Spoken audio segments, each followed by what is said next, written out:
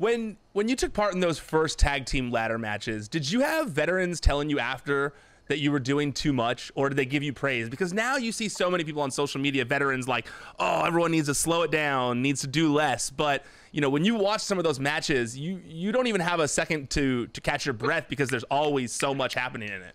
Yeah, to me, it's like TLC matches are the X Games of pro wrestling, in my opinion. And that's, man, that's what was so great about our creative freedom within those matches. And then, you know, some of the things like my thoughts being too big for my size, you know, like really not doable. But yeah, all those things, just putting that stuff together. We were like young and hungry, but we knew we were going to go out there, especially the first tag team ladder match with Edge and Christian, man.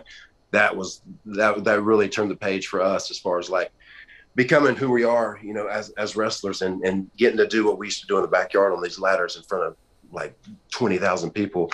But yeah, just we knew we were going to go out there. We're going to steal this show. But that's what was so cool about that time too, because, you know, you had the main eventers and we were like the young hip, you know, alternative X Games type of personas with the ladder matches and stuff. And now, I mean, there's a whole pay-per-view like that was kind of created for that. So it's super cool, like what we've been able to do. Is it when you finished the first TLC match, did it feel like you had done something special? Like, did you know, like, oh man, we just did something that is going to stand the test of time? Yeah, for sure. I think that might have been the first time coming back through the gorilla where there was like a standing, you know, everybody was applauding like, wow, what did we just see? So yeah, and even that one memory that comes to mind, like in that tag team ladder match, the seesaw spot was from my brain. I was like, yeah, we could do that, man. I think it'd been unsafe, but just the reaction when my butt landed on that ladder and Matt and Jay got hit with the ladders, I was, man, I was like, this happened. This was only in my head, and it actually is a real thing that's kind of immortal. So yeah, just all those, you know, the standing ovations, man, it was just incredible after those matches.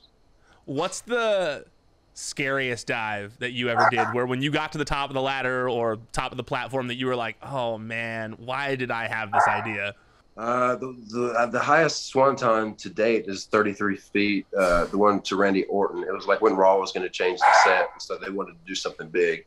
But that was a scary one, man. But it was full commitment. I was kind of afraid I wasn't going to be graceful in my swanton, but that was one of those moments. It was up there, and all those people, you know, I fuel off of their adrenaline and the energy they give me in moments like that. But I just completely committed to the gracefulness of it. And but yeah, I was very scared.